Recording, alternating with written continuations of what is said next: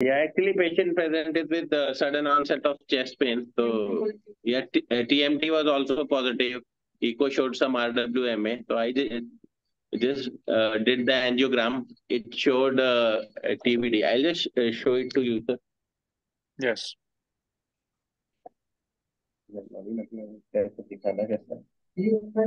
Sarah, what's the time there? 6 in the morning, 8 a.m. Wow. Here it's 9:30 in the evening. Oh, what a time difference. Yeah. So we can see here. Yeah, now we have Maria also. Ok. Maria, ma dov'era prima? Presente. Chissà dove era finita. Scusate. Nessun problema. Vediamo Amit. Amit, share your screen. Yes, sir. I'm sharing. You are not able Right to now? see or what, sir? Right now to share the screen? I'm curious to see that. It's seen, sir, now? No. Share it. You have to share the screen. Yes. Yeah. It's below. There is the green button. You just push it, share the screen.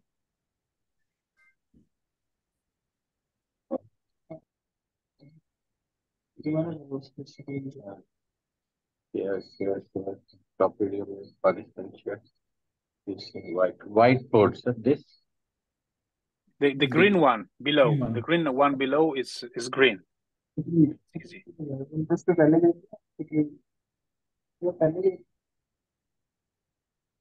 This share one, sir. Yeah. No, you're not sharing it. Yes. Now it's seen, I guess, sir. Now No, you are able to... it's not shared. There is a proximal significant stenosis in the lady, I think. Yeah, I cannot see that. You are young, you can see that, but I'm not. I cannot see that. Yeah. Why not DCP? Amit, you have to push the green button. Sir, I'm trying to... He's in the phone. I'm not All able right, to now it's work. Okay, let it move. Okay.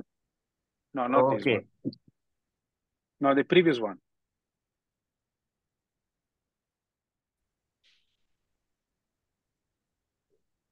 This is the LED. It has a proximal No.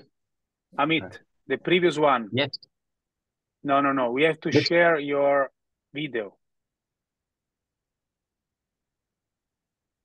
The video.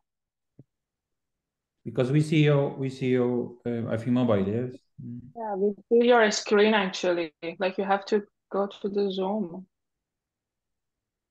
Now it's showing, Sarah. We see. No, now we can see Sarah. Okay, just share your screen of the mobile.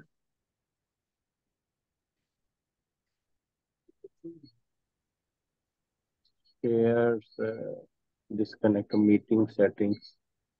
Share screen.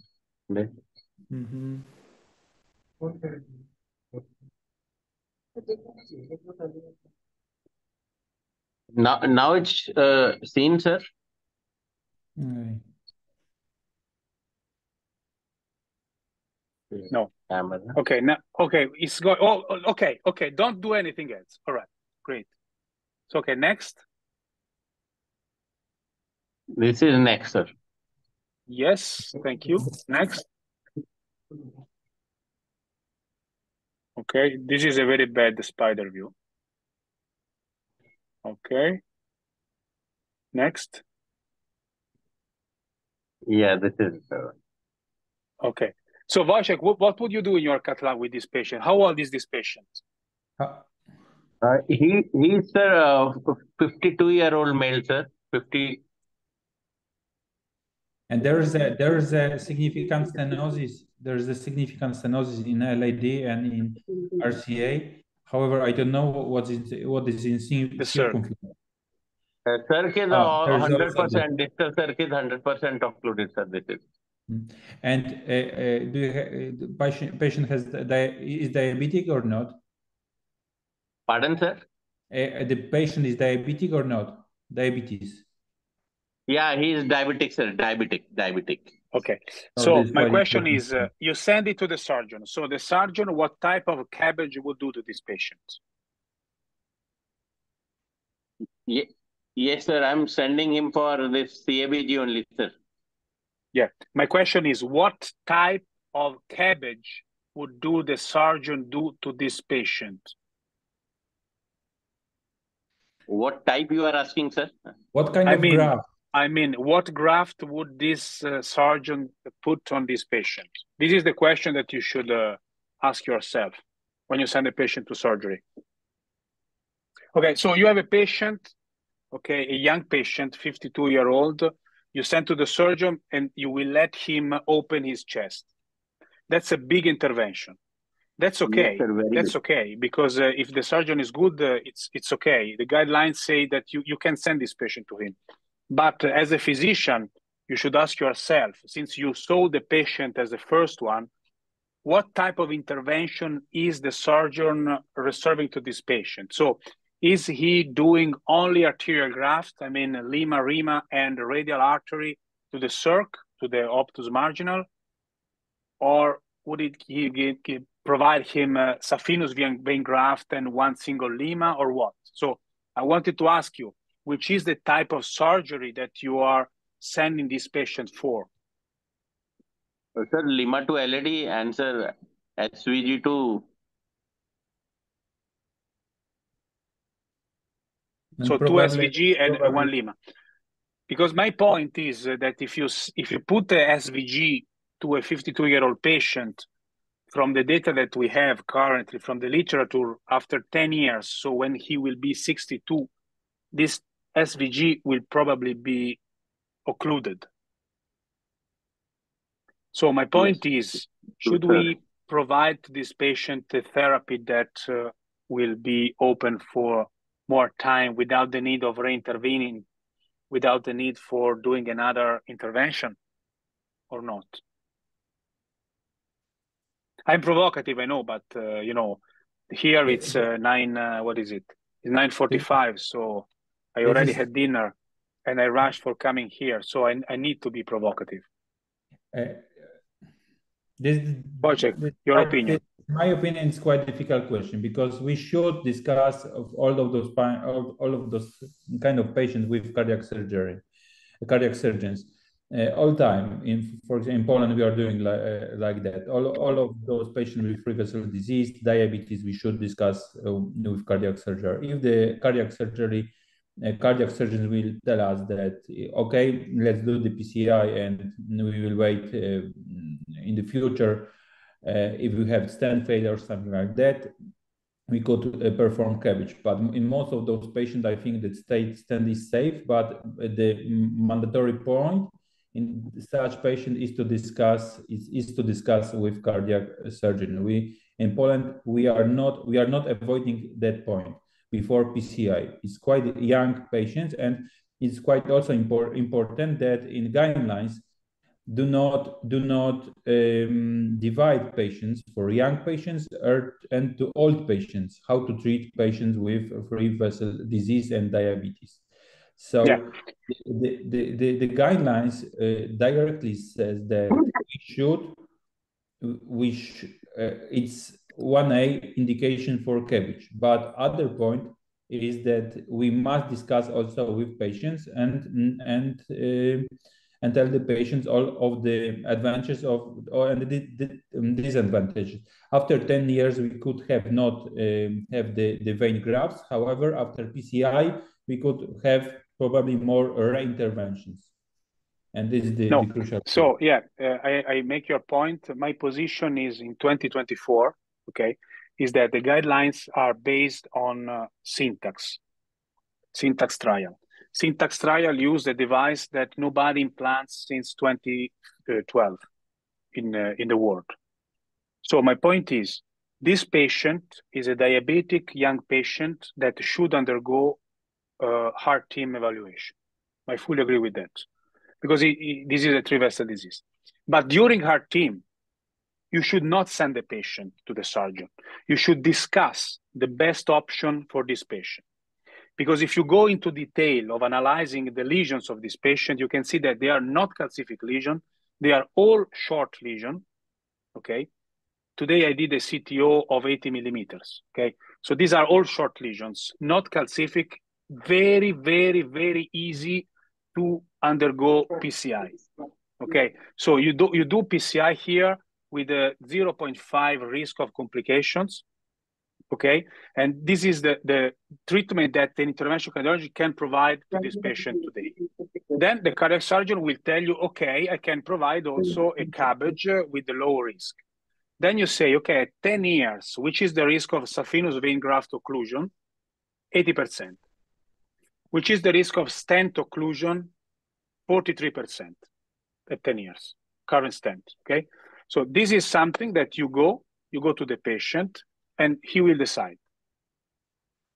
Okay, so this is my point today in 2024. I'm not discussing about DCB. For DCB, we have only few years, 3 years follow-up. We know that we think, all of us think that they are better, but we don't have data. We cannot argue on that. But we have to argue with the literature. And the literature today is saying this. So this is my point. We should discuss with the surgeon. We don't have to have a fight with the surgeon. We have to collaborate with him. If we have a distal left main, a highly calcific distal left main, I totally agree that I would send the patient to the surgeon. But this patient, in my opinion, should be discussed. That said, in each hospital, we have our equilibrium. In some hospitals, you have to send some more patients to the surgeon. In some months of the year, they need more. I know this. This is real life. I know this. We have to acknowledge all of that. But to be very sterile on that, this type of patients can be easily managed with a stent, possibly also with alternative therapies, without high risk of complications. This is my point.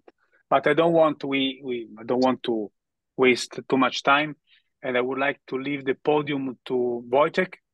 I think you have prepared a presentation on how to expand correctly the stents, if I'm not wrong. Yeah. So, how to treat underexpanded stent? You mean underexpanded acutely or after months? Which is the topic of this presentation. Hello again, everyone. So today I will discuss about how to treat underexpanded stent. Wait a second. I have a problem. All right. Generally, as we know that the most reason of stent underexpansion are the calcified plaques, calcified lesions. So generally, according to the current data which we have right now, calcified coronary plaques are common and affect about nearly 20 to 30% of patients are requiring percutaneous coronary intervention, and adequate stent expansion has become recognized as the main factor contributing to PCI outcomes, with stent underexpansion being the most patent predictor of in-stent restenosis or stent thrombosis. Moreover, nearly 42% of in-stent restenosis lesions have stent underexpansion. And in the lower part of the presentation, you can see the image of the OCT where stent has been implanted in not well prepared lesion there, and the stent expansion finally is the very low. It's 16%, and the cause of those stent under expansion is the calcified, very high calcified plaques. Stent under expansion is mainly caused by the presence of significant calcification. And how can we detect those significant calcification?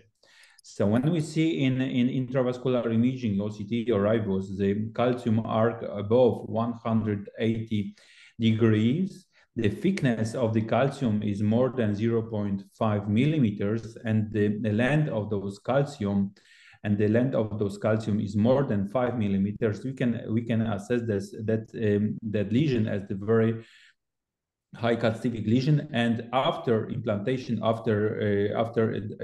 directly to the stent, we can have stent under expansion. So in those kind of lesions, we should prepare and pay attention more to the vessel, to the artery preparations.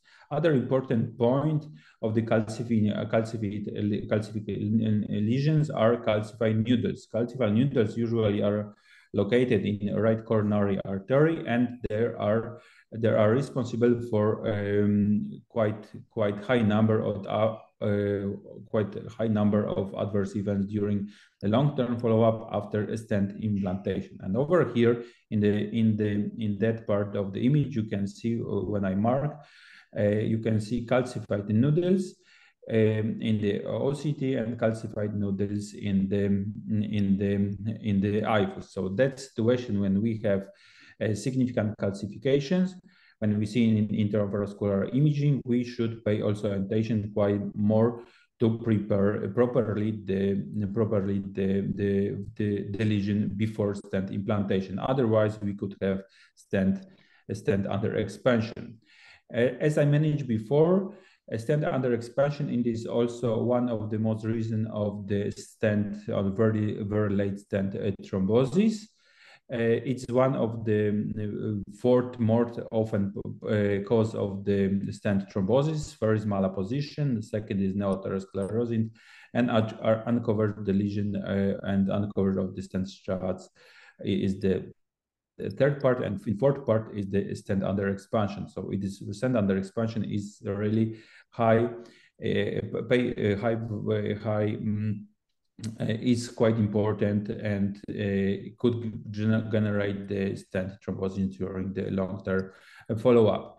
So nearly 44% of stent thrombosis lesions have stent under expansion. Over here you see also the OCT image of patients with stent under expansion. Over here you can see the thrombus, which has been generated by stent under expansion. So yeah, Wojciech, 44% are taken from this study by Adriansen.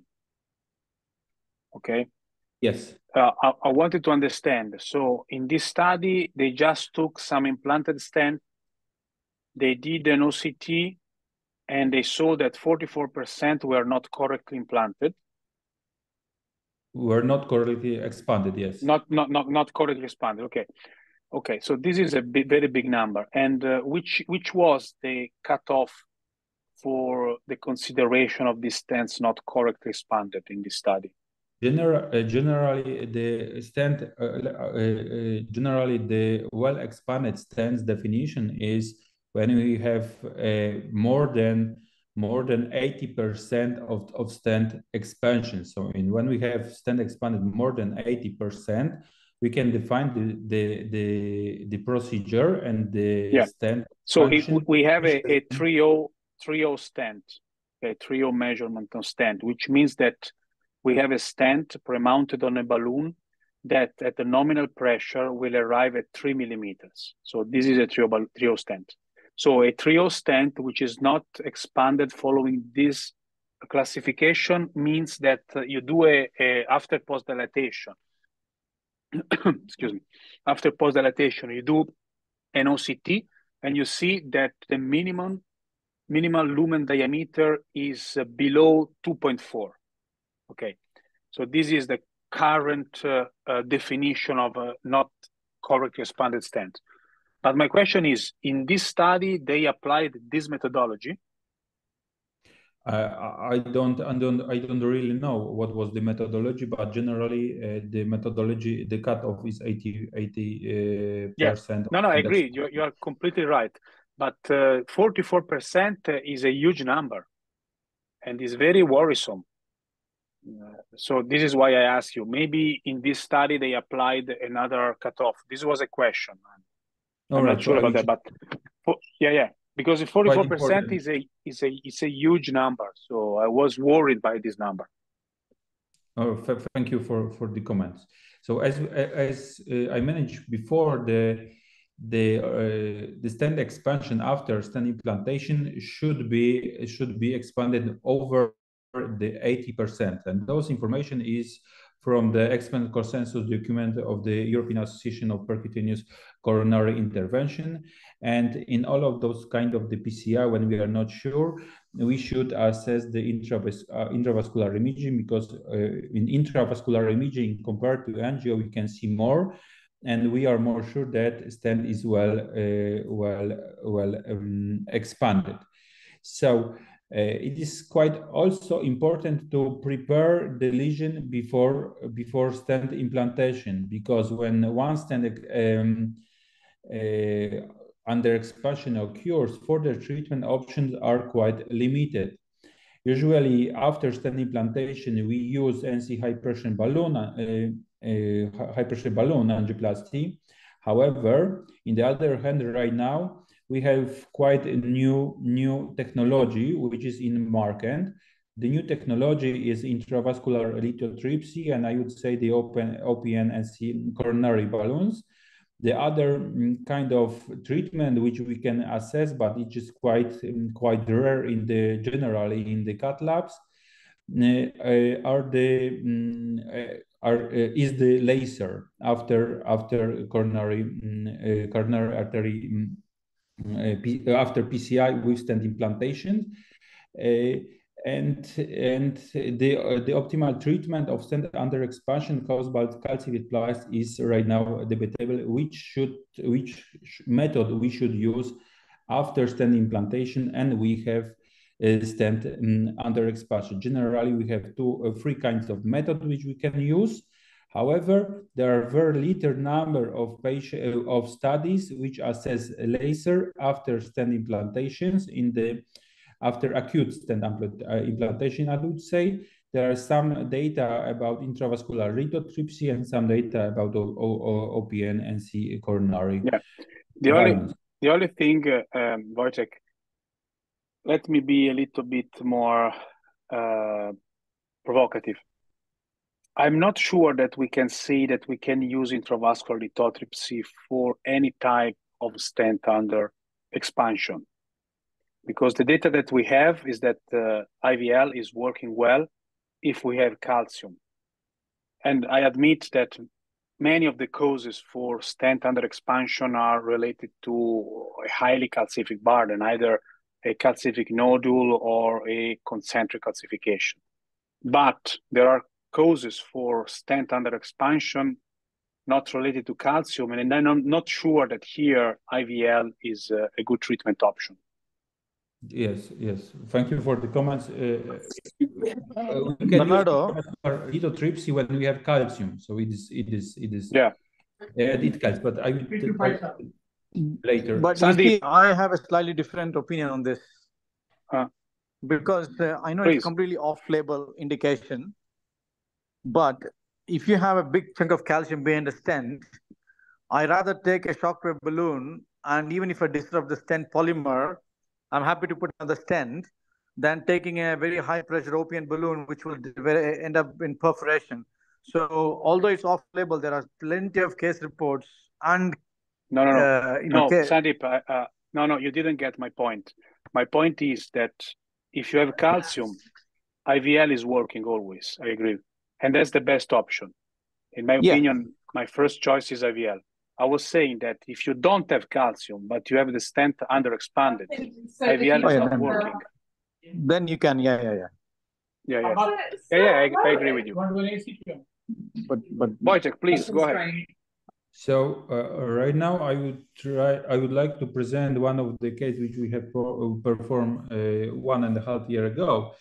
Here you see the coronary angio of the patient, 50-year-old patient, which was referred from the peripheral center to our hospital. It was the area when IVL was not quite common in all the cath labs, and the patient 2 days before our admission to our hospital had ST segment elevation myocardial infarction, and during those acute situation, the stent has been implanted to the LAD. Two stents has been implanted to the LAD. There was the preparation by the balloon. However, it's not sufficient. So, in the left part of the slide, you can see the angio with and in the mid part of LAD, there is the lesion, and those lesion is caused by the stent underexpansion. And those kind of the stent underexpansion is because there is a very, very high calcium behind the stent, which has been implanted 2 days before admission to hospital where do I work. In the right part 2 of days. slide. Oh, 2 days before this one? 2 days. Wow. 2 days. There was 2 days. But it was the time when IVL was not quite common in the cath labs. And in the right part of the slide, we can see the OCT, which showed that there is very, very, very narrow lesion in the part where is not significant, where is stent underexpansion. So those stent underexpansion is caused by the Let's thank you, Wojciech. This is a great case, but I would like to be try to be didactical also for Amanda, Sarah, and Jasin. You know, which is the problem to your knowledge of stent underexpansion? Any of you, if you want to comment, or I can go ahead. Yes. Amanda, Sarah, or Jacinth. Thrombosis. Stent thrombosis. Stent thrombosis, the problem. Yeah, that's a point. That's one of the risks. One of the risks is the thrombosis, which can occur within days, weeks, or months, or years after the stent. And the other point is that this is a region which is more prone to restenosis also, to neointimal hyperplasia, and then later on neoatherosclerosis, and also to calcifications. Today I did a case of a stent which was not well expanded. We did IVUS, and we had a calcification outside, but also inside of the stent after 3 years. So stent thrombosis is one thing. The other thing is also a higher risk of restenosis. Okay, thanks, Wojciech, please. All right. So before IVL, the distal reference diameter was 3.0, proximal reference diameter was 3.0, and in the area where was the stent under expansion, MLD was 1.3. So it's very, very, I would say, very high stent under expansion. Yeah, very severe. Very severe stent under expansion. So the decision was to perform IVL in such a patient, and there is quite important that in such lesion was only one part of the stent, no more, one part of the stent. And after 80 pulses of the IVL, because IVL right now in the old generation had 80 pulses, and new generation of IVL has 120 pulses. However, that procedure has been performed 1.5 years ago, and we admit to those patients 80 pulses, and you see the expansion of the stent is 92%. So it's very good results. We don't need 100% in such patients. 90% in such patient is, in my opinion, is quite good results after the PCI. So there was no any dissection after PCI. So all of those procedure was quite safe, fast, and the efficacy was quite good. And I would say also that PCI with IVL it's quite easy compared to rotablation, which could take a longer time. Before IVL, we had MLE 1.3, and final results was 3.0. Yeah, I would like to comment on this. So I think that you did a great job. I agree with you that 92% of stent expansion is in a calcific lesion is more than enough, and so it's a very good result. But this should let us understand how it is important to address the lesion types before stenting implantation. So in this referral center, this peripheral center, they probably underscore the importance of these calcific lesions. So they just put a stent. I don't know if they did a predilatation or not, but for sure they didn't understand how it was important to prepare correctly the lesion before stenting implantation. Because any treatment that we do afterwards, it is less efficacious. So you have done a great job, but you know that also after this great job, the risk of events is still a little bit higher than if they had prepared the lesions correctly. So this is a good lesson for all of us on how it is important, also not only for DCB, but also for stenting, to correctly understand and then treat the lesions, the complex lesions. All right, and that case gave us idea to perform the study IVL Dragon Registry. So we performed one of the biggest registry of the underexpanded stent caused by calcified lesion in Poland, and we not all of those patients in those registry had intravascular imaging guided PCI. 14 patients in that registry had OCT guided, 13% IVUS guided PCI, and more than half, so 60 patients only I would say QCA guided PCIs. However,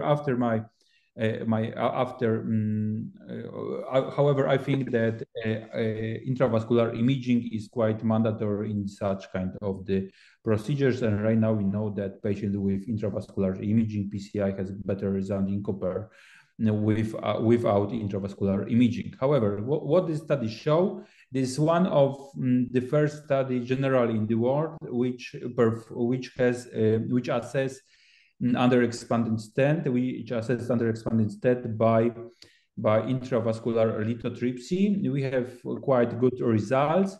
As you see in OCT, most of the patients had a better stent expansion finally post IVL. MLA was bigger, MSA was also bigger. The maximum calcium angle was smaller after IVL. The maximal calcium thickness was also smaller, and what is also important from that study is that we did not have a big number of adverse events such as perforation or dissection.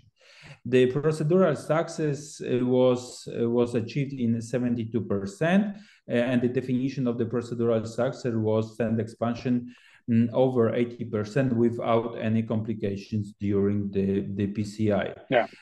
So what the study also add, in which patients we did not, we tried to find the answer why we did not find 100% of the procedural success, and which kind of patients did not have those kind of results.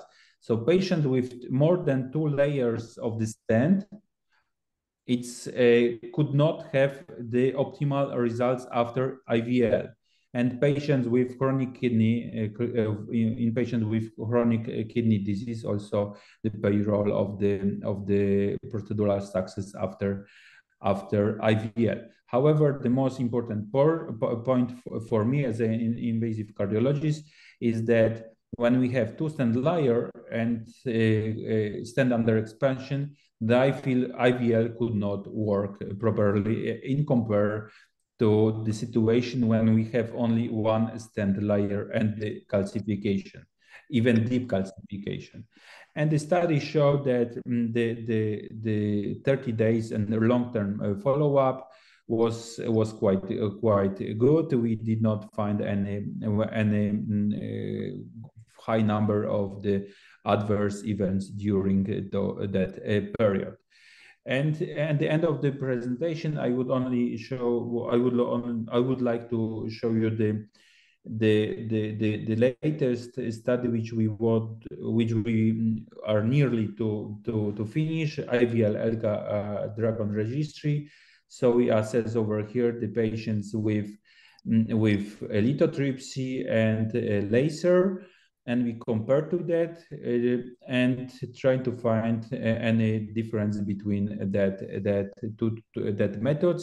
As you see here in the left part of the study, the patient has been treated by lithotripsy, and over here in the left part you can see the cracks of the calcium after intravascular lithotripsy, which has been not found in a patient which has been treated by laser. However, the results of the stent expansion, which has been compared by IVL and ELGA, is quite the same, and the results are over 70%.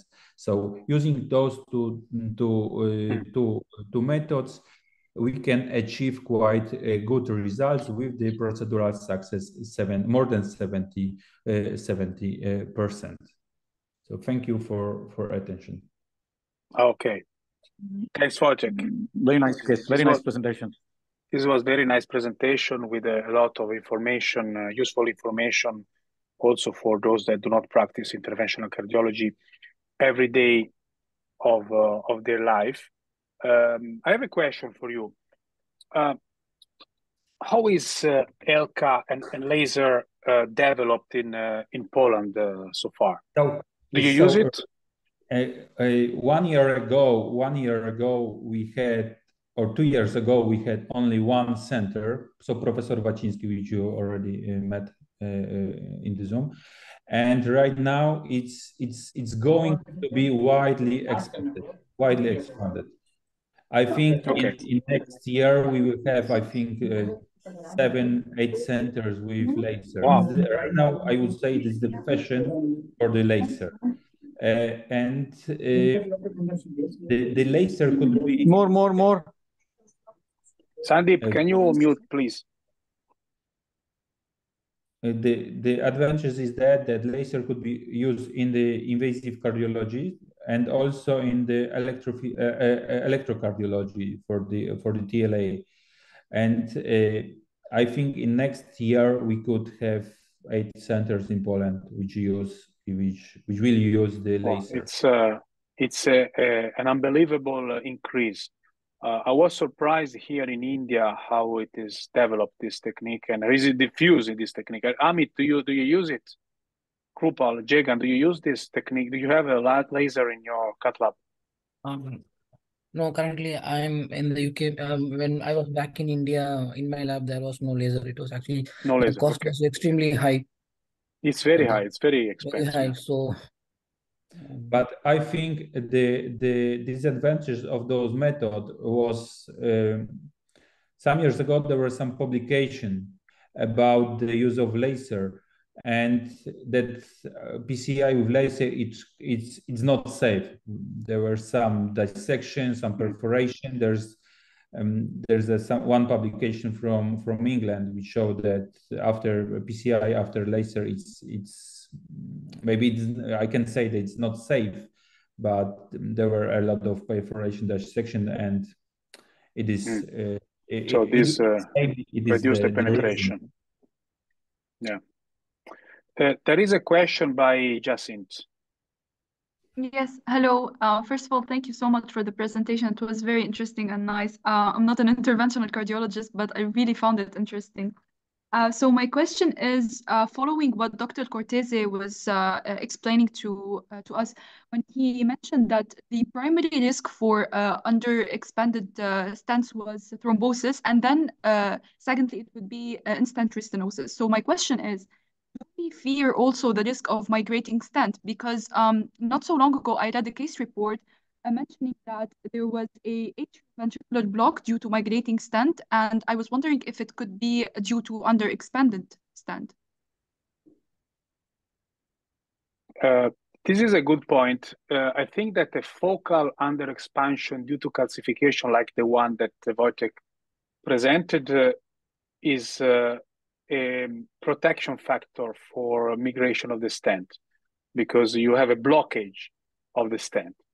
That said, if a stent is completely underexpanded because it's not well expanded at the beginning, yes, of course, you don't have the metal correctly attached to the vessel wall. So this could be a reason for the migration of the stent. But so far, stent migration is not a big issue in interventional cardiology. I would like to know, Wojciech, also your opinion on that.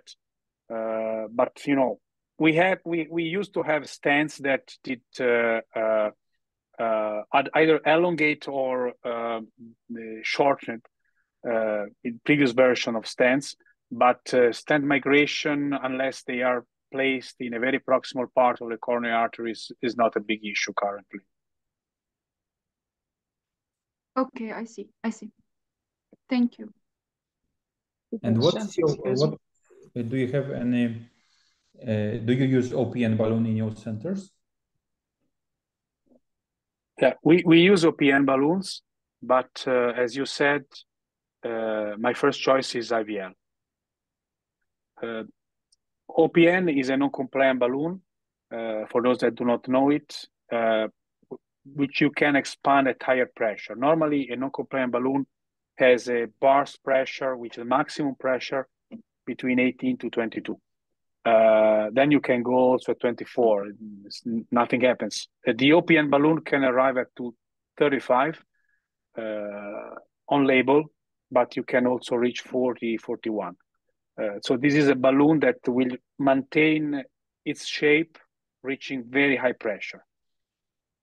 My issue there is that if you have a calcific nodule, with this pressure, you can just push the calcific nodule outside without cracking it. You can crack a thinner calcifications with the OPN. It's working. I think it's working. But for a calcific nodule, you can just dislodge it, and there the risk of perforation is a little bit higher.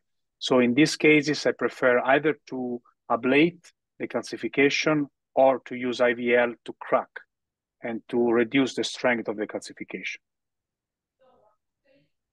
I have a doubt. So how safe is it to use the OPN after stenting in such underexpansion and go to high pressures? Like if you go to 40, like is it advisable, or wouldn't it damage the stent? I think we can say that it's not safe, but we should choose smaller balloon when we use OPN balloon in comparison to the vessel size. 0.8, 0.7 is maximum size of the 0.7 size of the lumen. To use smaller OPN balloon in compared to, for example, NC balloon which you use, and it is, in my opinion, it's quite safe strategy. We have OPN in our cath lab. However, most often we use the IVL. I have a question. In patients with two double layers of stents plus a stent underexpansion, you mentioned that IVL is not working. So which other technique will you use in those kind of patients? A very good question. We have only laser and OPN. However, there's no data. There's very few data about how to treat stent underexpansion, really. Yeah, mostly if you have two struts. So you have implanted a stent. The stent has led to restenosis. So probably you had done some mistakes sometimes. Not always, but restenosis is associated to some, in the vast majority of the cases, to some initial issues with the lesion. Then you implant another stent to treat it, and you ended up with the second stent not expanded. So you have done two problems. You created two problems. So at that stage, it's not easy to expand the stent. I agree with Wojciech that you can use an OPN, you can use a non-compliant balloon, but if you don't have a calcification outside or inside, you cannot use IVL. So yeah, the only thing to do is high pressure balloon. And for sure, do not implant third. The third stent. I think that's a very good point. Not to put a stent again. In fact, sorry, I was doing a case in between. We've got a same case we just discussing. So if there is a time, I can show that case. Or if people are tired, don't worry. I'll show yes, please. No, please, Sandeep. So the thing here is this, exactly what you were showing. So we had a lady who had a stent put in a few years ago in the intermediate. I'll show the pictures in a minute. She came back with severe restenosis only 2 weeks ago, and the operator did the procedure without any imaging, without much IVL, nothing, and very suboptimal results. They used a DCB, and now came back literally 3 weeks later with more chest pain and troponin elevation, and I will show you the case. It's very, very interesting case. Let me just...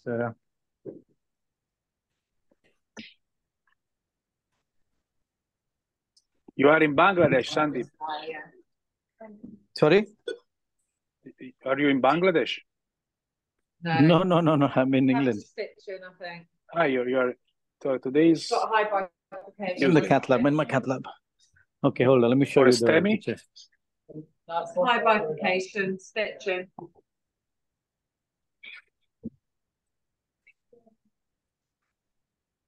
X-rays off. Can you share the screen, Sandeep?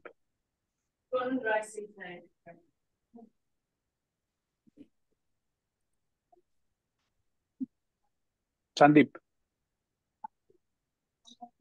Can you see? Hello?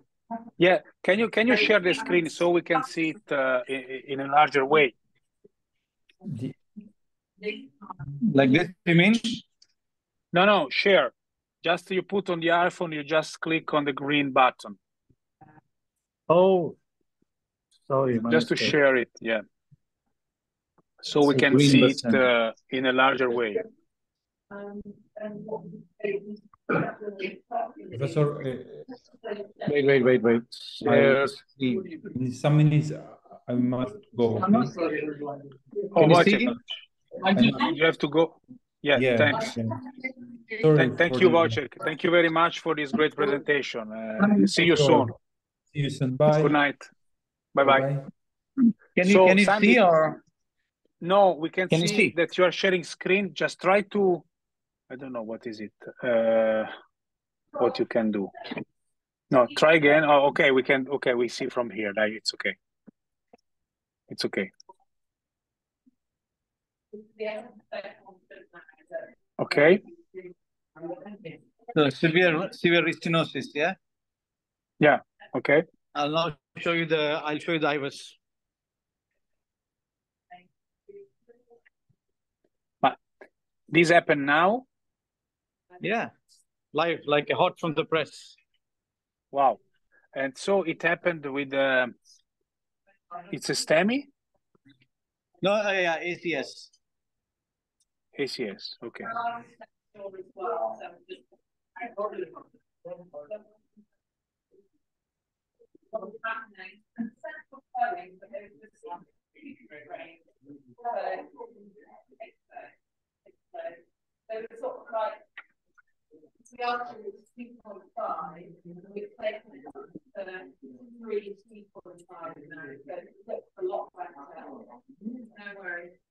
Yeah, look at here.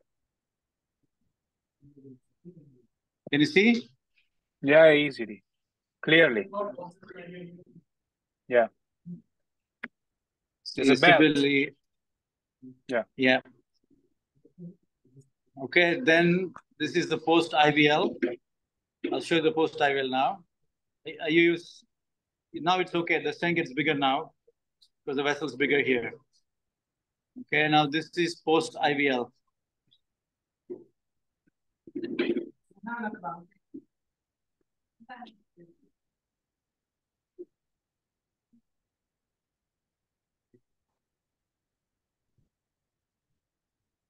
A lot more circumferential, isn't it? Yeah, so it's more expanded, but of course, there's a lot of ISR tissue in there.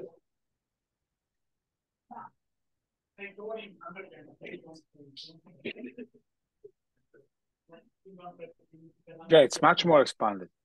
Is this the area? And then, of course, the we zone? decided to go for a stent because we didn't think the DCB will give a good result, especially there was also... We did a DCB last week. Yeah, but, you know, there was... yeah, still calcium. Yeah. So mechanically. So this is post-stenting. What size of IVL did you use here? 3 millimeter IVL. And we put a 3 millimeter stent, but taken to 3.5.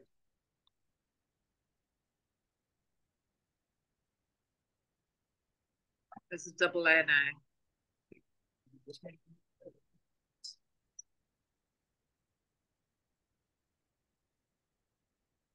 Good job. Lovely. Sorry. So you see that now? And I'll just show you the angiogram in a minute. Yeah.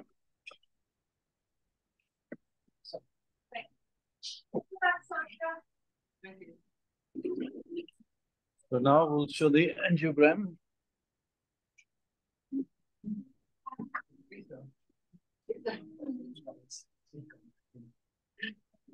You've done an excellent job. No, she won't come back now. Nice. Yeah. You see the it's a very big. It's a very big. It's a very big vessel. Yeah. Yes. Anyway, it's a good case. Thank you all. Yeah. Thank you. Thank you for presenting this. All right. So are there next week? Yeah. Bye. Ciao, Sandeep.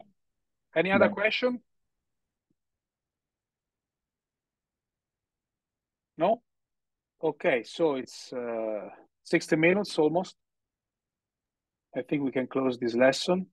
I see you next week. When are you coming back, Sarah, to Milano?